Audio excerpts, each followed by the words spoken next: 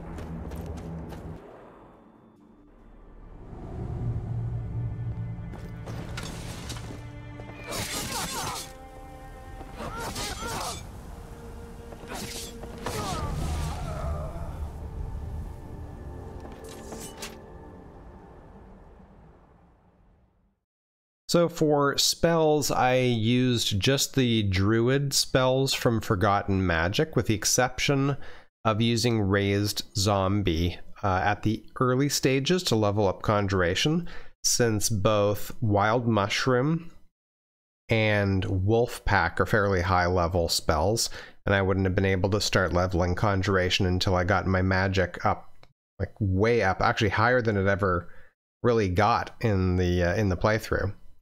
So for Healing Touch, the morphs that I picked were Bloom, Healing Stream, Accelerated Growth, Overgrowth, and Vile Infusion. For Earthbound Weapon, I went with Revitalize, Strength of Stone, Earthbound Fortitude, Poison Bite, and Wild Growth for the synergy with Healing Touch. For Seed of Life, I got Vile Spores, Withering Spores, Natural Healing, Seed of Corrosion, and Life-Giving Veil. With Wild Mushroom, I only took it up to level 3 because I just didn't find the spell that incredibly useful. If it was a ground-targeted spell that you could lay as a trap, I would have used it a lot more. But because you have to target enemies, I didn't use it as much. You could probably use it if you just want to do like extra damage when you're in close doing melee. But since I was playing on Legendary and enemies were doing so much damage to me with my unsmithed light armor, I kind of had to focus on taking them out as quickly as possible and trying not to get into too much melee range, at least unless I had some sort of minion or something to take the heat off of me. But anyway, I used, for morphs, I used Envenom, Poison Torrent, and Catalepsy. I think that's how you pronounce it.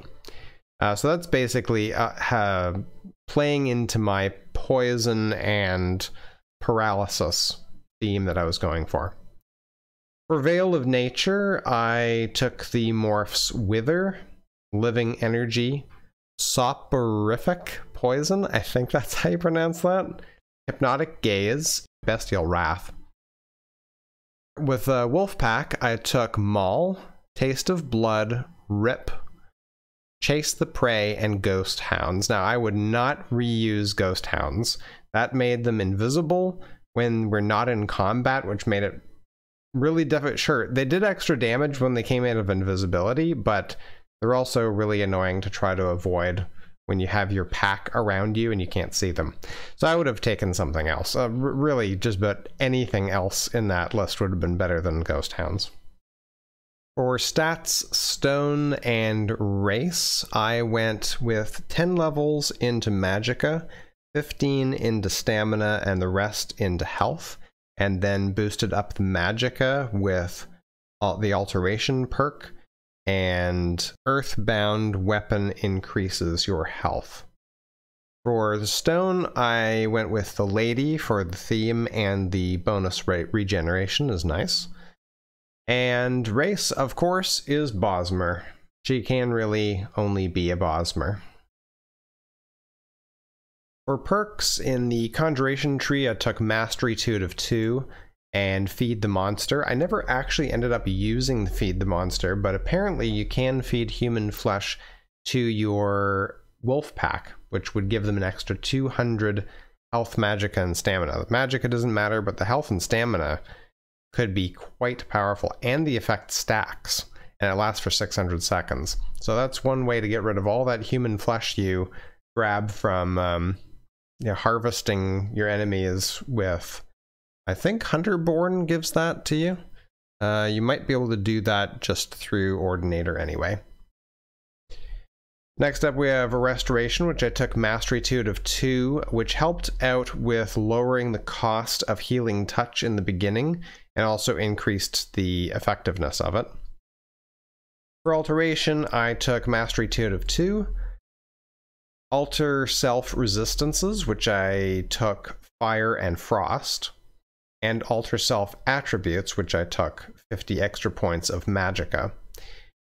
Later on, I picked up Fancy and Magic, Quadratic Wizard, and Dungeon Master for the Fancy and Magic spells, which was a really interesting way to go. Instead of going with traditional magicka regeneration and stuff, being able to cast all your spells without the use of magic, but also having them more powerful.